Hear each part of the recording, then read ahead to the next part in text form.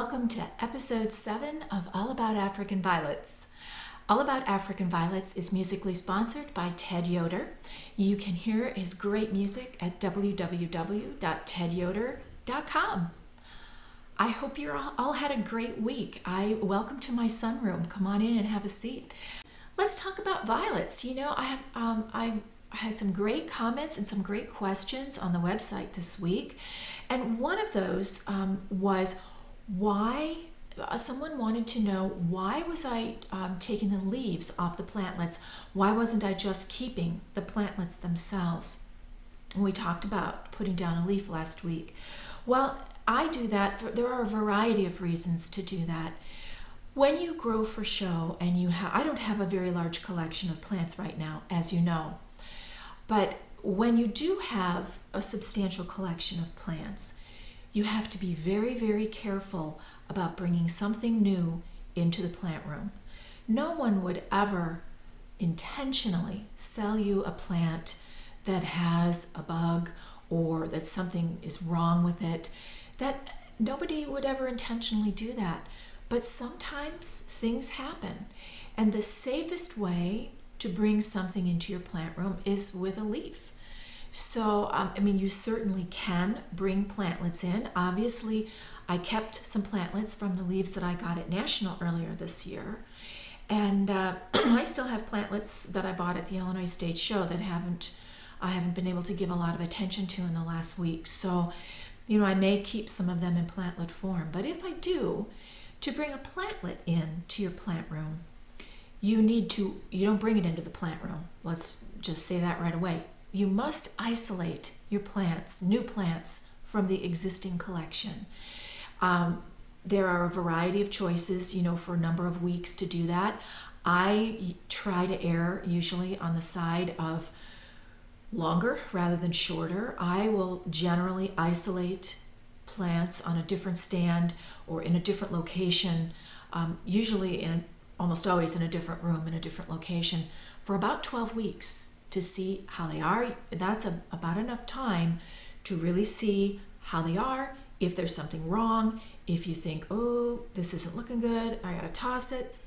But it's also always a very good plan, even if you choose to keep the plantlet, to put down a leaf for insurance, so that you'll have another plantlet coming along, you'll have leaves, baby plantlets. As you'll see, things are really growing on the stands already, but you'll have that kind of as a backup. Someone asked if did I do that so I'd have better symmetry? Sometimes that, for me, really it's a safety issue right now because I'm being very, very careful, even though I don't have much right now. I'm getting in the habit of, even if I buy a plant, I can make that choice to keep it and isolate it, but I'm always going to put a leaf down.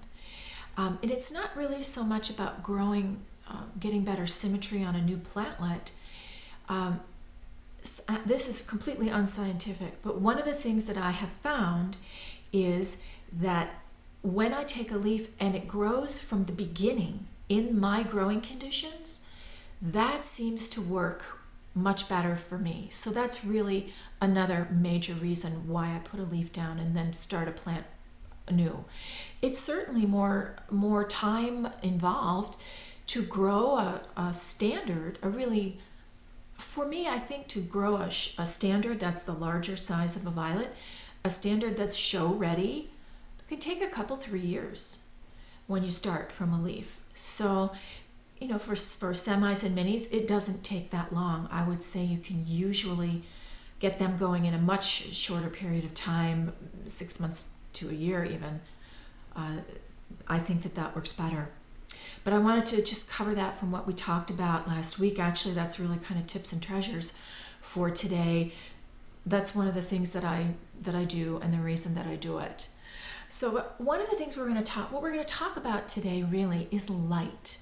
I've had questions about this, and it's really Joyce and Kent Stork, in their book, You Can Grow African Violets. I'm going to try to show it to you on my iPad so that you can see the cover. There you go. That's the cover of their book. It's wonderful. It is available on the website, the AVSA website at avsa.org. It's linked on the blog, but I will certainly also link to it in the show notes. But their very first chapter is called Light. It makes a shining difference. And she says, she can't say it all begins with light. Light is essential for plant growth. It is one of the most important factors involved in the successful cultivation of African violets. Lack of adequate light often results in poor asymmetrical growth and the absence of bloom. Finding the right light can turn a novice into a skilled grower. And that is very, very true. I grow my plants, as you know, on light carts mainly because I grow for show.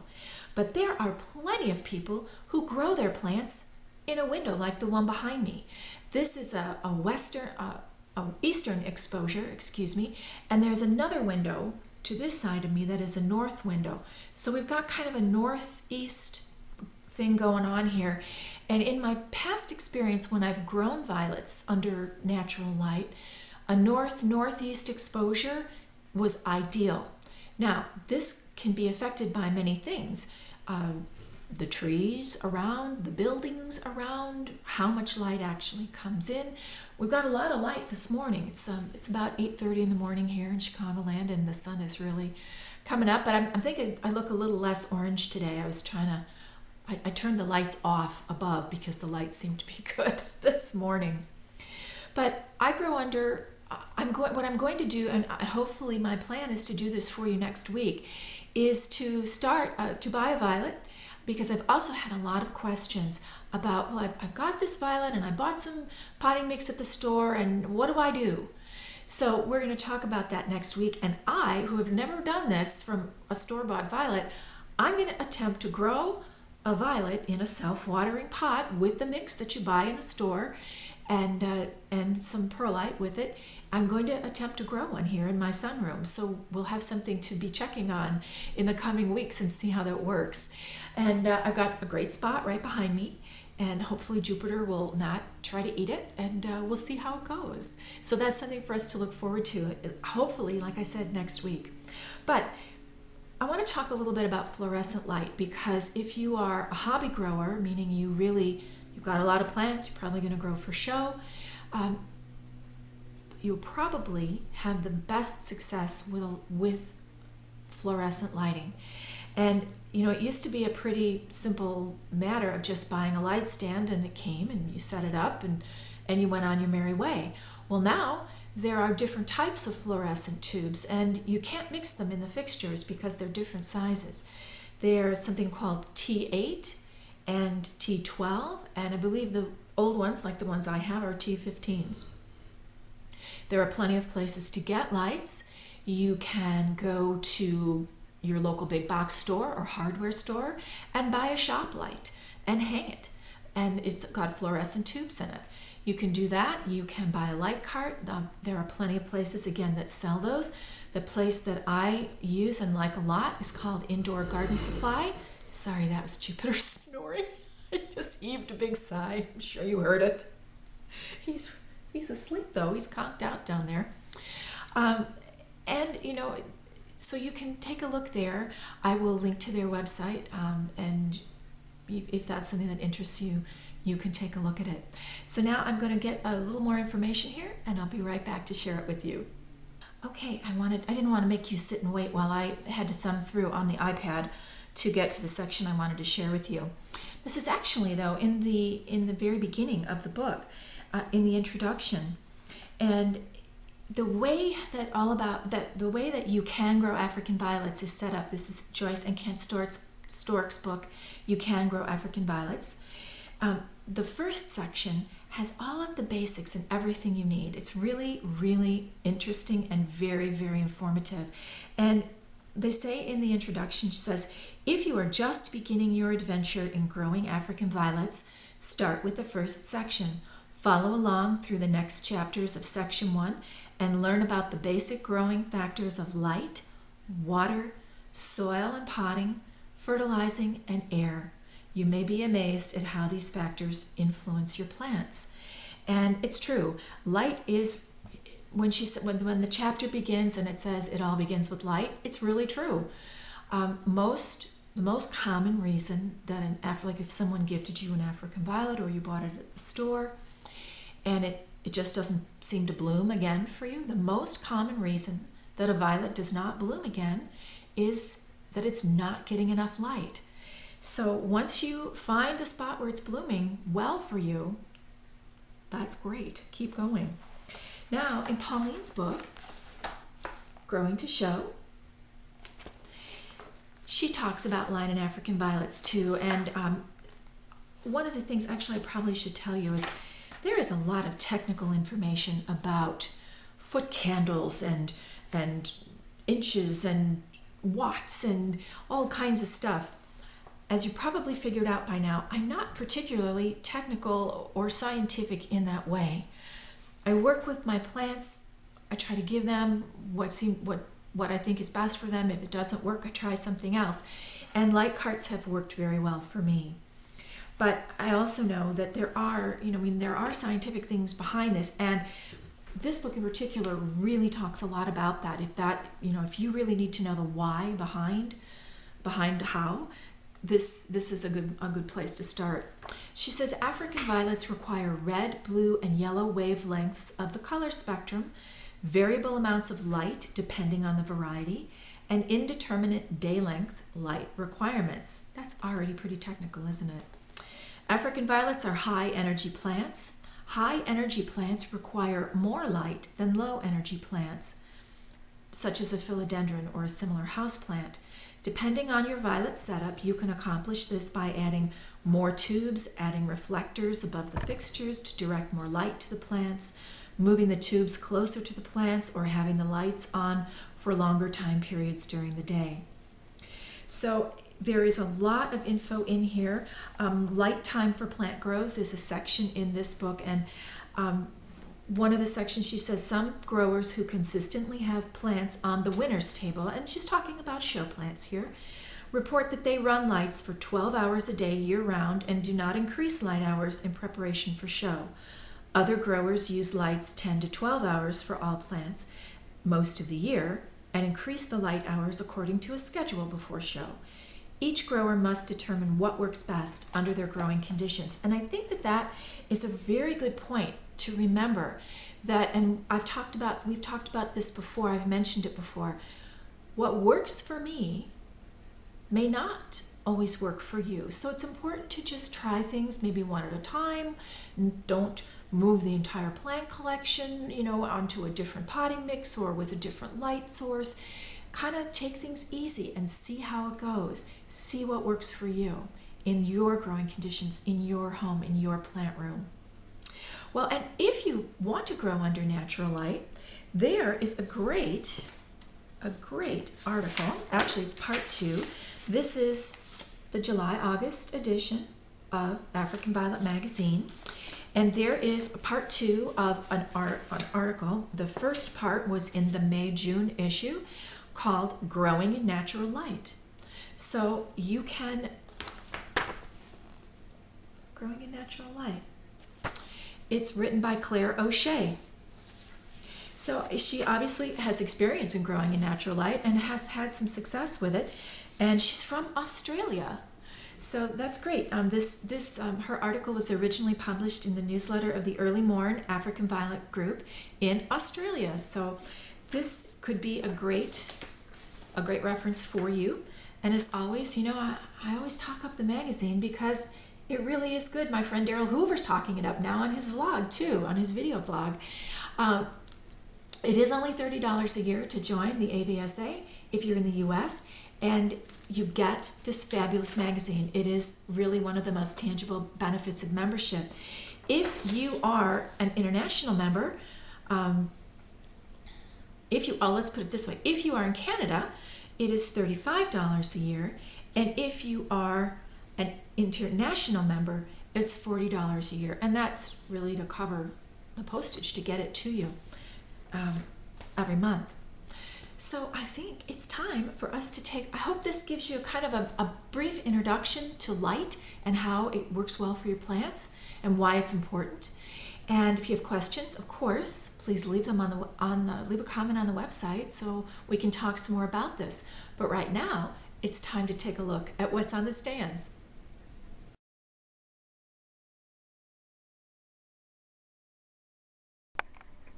Here we are taking a look at what's on the stands, and I really want to show you this standard. Hopefully I can get a good shot of it. It is really growing well. There are leaves that are ready to come off, and I may demonstrate that for you, because grooming a plant is one of the things that's a very good skill to have if you decide you want to grow for show. So this may be something we'll take a look at in the next week or so as well. Now, back up to here. Things are growing. Here is Rob's Antique Rose. It's not bad. It's got a little haloing going on. Not quite sure what that is, but again, sometimes you just don't know on something where it came from before. But here's everybody else. We've got a couple of show hopefuls here. I hope those are in focus for you to see. And then a couple that are just kind of growing. They don't look like they're going to be ready for show, but still on the pre-show schedule, and everybody is doing their thing. So here we are taking a look out on the stands, and you can see that there are lots of little plantlets doing their thing. It's pretty cool, isn't it? I love seeing them. Let's take a look over here on the other side. Oops, sorry, bumped that. To the other tray. And pretty much the same thing going on over here. Things are looking good. Things are growing. Like I said last week, I am going to have my work cut out for me very soon.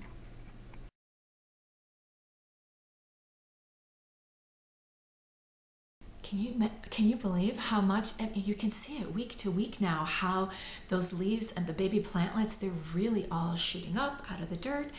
I'm going to have so much work to do.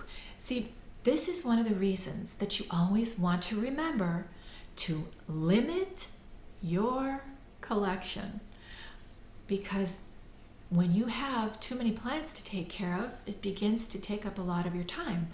And if you have a busy life, a job, a family, I have a dog now, there is a lot of work to be done with your plants. And it's interesting, you know, Daryl Hoover from Hoover's Hybrids had started a little discussion on his Facebook page, on the Hoover's Hybrids Facebook page, about joining a club and having to go every month, and you know, wonder why he made a comment that when he saw the Illinois show, when I showed you guys the footage of that it looked very small, and it, like we talked about, it was small this year.